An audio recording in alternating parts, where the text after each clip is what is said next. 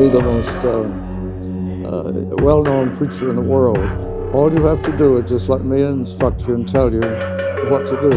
She said, son, you realize that you were stuck all that time with the devil? And Kingdom Team Live. What's going on, Kingdom Team Live? I hope you're doing well.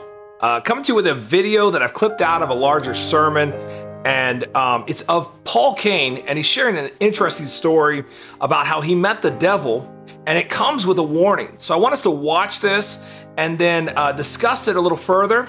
If you don't know who Paul Cain is, Paul Cain was born in 1929. At the age 18 in the 1940s, became a healing evangelist with a heavy prophetic gift. Went into obscurity for a while, disappeared on the scene, and then came back under Mike Bickle and was a part of kind of the charismatic movement that was happening around the IHOP, time. Tell me what you think about this. Now we're right back to Mr. Joseph Blackburn, the devil himself. I've never had an experience like that before. By the way, this is filmed in 2018, and he passed away in 2019. And this is kind of the last years of his life that he's sharing this message. So he's going to talk about Joseph Blackburn, the man he believes to be the actual devil. More sense. I was planning on building a church in Los Angeles, and some people had secured one of the most beautiful auditoriums called the World Theater, or the Markel Theater at that time. And we were having a huge crowd one night, and a man walked in the building as the offering was being taken, and he looked, I don't think I would ever describe a man as being beautiful, but he was the most handsome man I'm not sure I've ever seen in my life. And he looked like a movie star without makeup, without needing makeup. And he had a tuxedo on, and he was just fit to kill, as they say. So I was trying to sit down. I was taking the offering, and so after the offering plates were being passed, he motioned me to come to the edge of the platform like this, and I knelt down, and he came up. He said, Mr. Cain, I am sent from the source, and I have a message for you. All right, so I just want you to imagine, Paul Cain has been invited into a private conversation with a well-dressed man who looks like a movie star, who is sharing what sounds like gospel wording, right? He's like, I've been sent from the source. I have a message to share with you.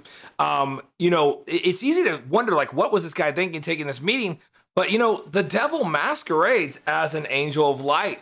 Could I have an audience with you after the meeting tonight? And so I was totally mesmerized with this man. And I said, well, sure, after the meeting, we'll go up to my office. And so we did. I was preaching that night a message of all messages on Jesus, the light of the world. That's a great The first thing he said when he was seated upstairs in the office, he looked at me and he said, Mr. Cain, if you can believe, I am the light of the world, just like you preached tonight. And I'm telling you, looking at him and the glow about him, everything he said was so loving and Christ-like. He named the childhood sins, the little boy sins that I'd committed, and I thought were awful, but he said, I only chuckled.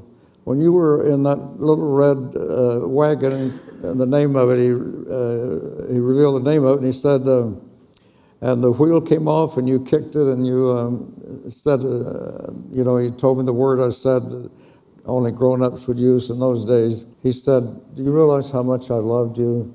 He said, I just loved you. That wasn't, there wasn't anything wrong with that. So I just want you to see this too. See, the devil offers people a false form of love. He wants people, and he's offering to cover Paul Cain's sins. But the devil, or this man, is offering to cover his sins, and he's posing as Jesus at this moment.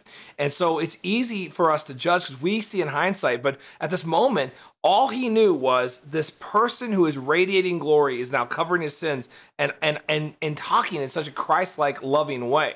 You're just covering all my sins, He increased in the way he was manifested till I thought, if I miss this, and this is my only opportunity, to respond. If I miss my day of grace, and I miss this day, and this is Jesus, then what am I going to do in the day of judgment? So I almost fell on my knees to worship him because it was that real. So as he continued to say things, he'd already said, you know, if you can believe, I am that light, the light of the world you preached about. So he told me that he was going to make me, if I would listen to him, he was going to make me the most famous preacher in the world and the wealthiest preacher in the world, and that he would be able to procure or purchase that building for me. This reminds me of the start of even Jesus' ministry. You know, the Bible says that Satan brought Jesus up on a high place and offered him the world, kept asking him to bow before him. You know, the interesting is the devil is going to offer you, he'll offer you just about anything for success. We see famous people on TikTok and YouTube right now who actually talk about selling their soul to the devil. And here Paul Cain is saying he was offered to be the most wealthy pastor and to have a church with influence and to be well known all over the world. And I got to tell you, these are the pitfalls for pastors. These are the things that if we're not careful, they will draw us away from the Lord. And the devil's offering pretty much anything a pastor's heart would want at this moment. And so he's about to worship him. We find out what he does. We'd call it Hollywood Temple. And it would appeal to the Jewish population and the movie stars, and said, they'll come and fall at your feet. Whoa. You'll be the most well-known preacher in the world. All you have to do is just let me instruct you and tell you what to do. When I heard him saying, you know, that trying to get me to worship him and trying to get me to agree that he would just map out the course of the rest of my life, make me the most famous and wealthiest person in the ministry. When I came downstairs, my mother, who had more discernment than anybody I've ever known, she said, son, do you realize that you were shut up all that time with the devil himself? Whoa, that's insane. Can you imagine? She's down there. So we were down here on our faces praying. Wow, that she's he just not, praying for him at this time. Destroy you. Yeah.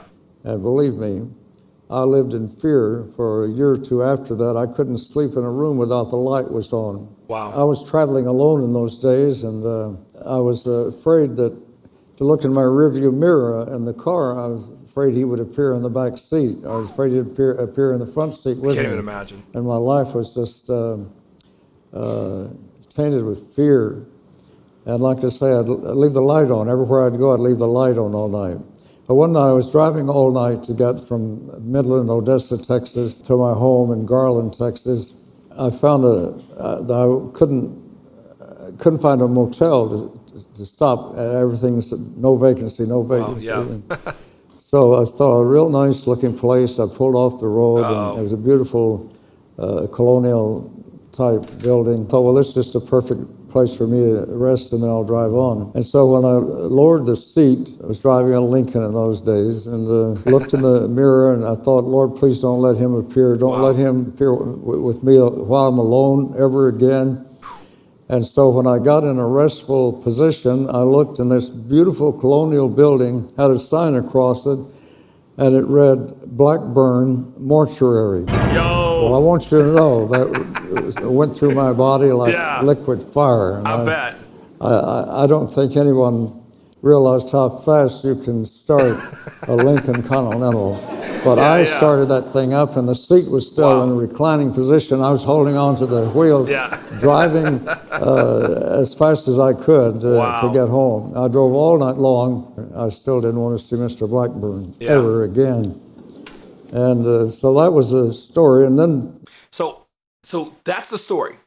Paul Cain has an encounter with a good-looking man who radiates glory, tries to cover his sin, offers him everything he could ever want. His mother has the discernment to let him know, you were in the presence of the devil, and we were praying that he wouldn't steal your soul, that you wouldn't give in to this temptation he was giving you. After that encounter, Paul Cain spends the next couple of years kind of fearful of never wanting to have that encounter again because it caused him so much fear. And with all that, now listen to what he says next, and then hear the warning, because this isn't just about churches. This is about our life in general. We cannot accept a false gospel, the gospel of this Blackburn character, the gospel of the devil. We cannot accept a lesser gospel than the gospel of Jesus Christ. Yesterday or the day before, I began to think, you know, there's a mega church here and there, that takes in millions. One takes in hundreds of millions of dollars a year. Yeah. And I'm wondering, did Mr. Blackburn, as the devil himself, appear and offer the same thing to them he offered to me? And it's very plausible. It could happen. Wow. Because these churches are preaching a gospel without the shedding of blood. There's no remission of sins. They don't preach that. They just think God's not mad at you. Whatever you've done, whoever you did it with, God is not mad at you. Wow. And just taking them off the hook. Yeah. No need for repentance. No need for the cross. Whoa. No need for the shedding of the blood of Jesus Christ. And it just shook me from my very foundations to think that someone is here in England that may be under that spell. Wow. We have someone in the United States that may be under that spell. The enemy, Mr. Blackburn, is out to deceive the whole world if it were possible. He's out to deceive you as an individual. Yeah. He's out to deceive your children. He's out to deceive your mate, your loved ones. And we must realize that the gospel is being preached. Without the blood of Christ, without the cross, is no gospel at all. And we need to know that any time you're listening to a very successful person, who made them a success? Was it really God? Was it really the Bible themes for prosperity? Or was it something, repaint the gospel, or republish the gospel, or do the gospel in a way that would not bring glory and honor and praise and significance to the Lord Jesus Christ? Let me ask you that. Who are you following?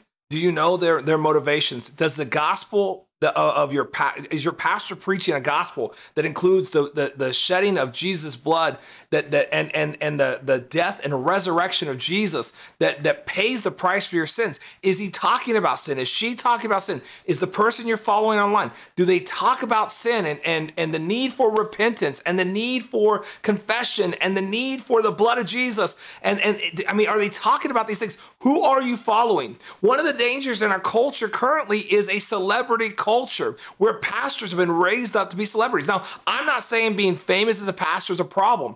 I'm saying be careful of who you follow and make sure they're preaching the gospel that includes the full gospel, including repentance, which means turning away from your sins. The need for Jesus to cleanse your soul, to take care and pay for these sins.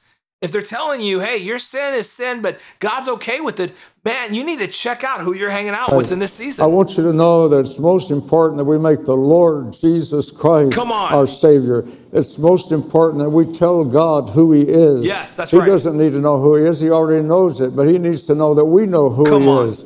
And He's sovereign Redeemer. He's sovereign God. He's Almighty God. He's the Father of the Lord Jesus Christ, His only begotten Son. And He is here today to heal and to save and deliver and to bring every one of your. This is a powerful message. I'm going to link below the whole video so you can watch it. But hear me on what I'm saying. I feel like there's two warnings that we can find inside of this teaching that Paul Cain gave. First is the devil will offer you just about anything. Some of us, we have sold our souls for just fleshly things, just for the pleasures of what makes us happy at that moment. And we've walked away from Jesus, or we're not even accepting the offer of Jesus that He died on the cross for us. Some of us have given that up for nothing. And others, they have literally sold their soul for the chance to have fame and fortune. I've seen so many celebrities that have reported selling their soul to the devil. Well, isn't it possible too that there are celebrity pastors and leaders and people in high places who have taken this offer? You need to be careful who you follow. Don't attend a church that doesn't preach the full gospel, that doesn't talk about the need to repent from sin, that tells you you're okay right where you're at, and doesn't encourage you to be, to come into the knowledge of Jesus. We can't fall for that. The other warning is a gospel without Jesus, without the cross, without the resurrection from the grave, that doesn't offer repentance of sin is not a true gospel. And don't fall for it. Don't fall for a self-help Jesus. Jesus didn't come just to give you help. He came to reform and change your life forever, to cleanse you of your sins, to give you new life and new hope. Self-help will only make you feel good for a season, but the gospel will change your life forever. That's what matters. And I think that's the warning that's been given in here. So I saw this a while back, this video, and it really moved me because it was just a random video that played on YouTube autoplay.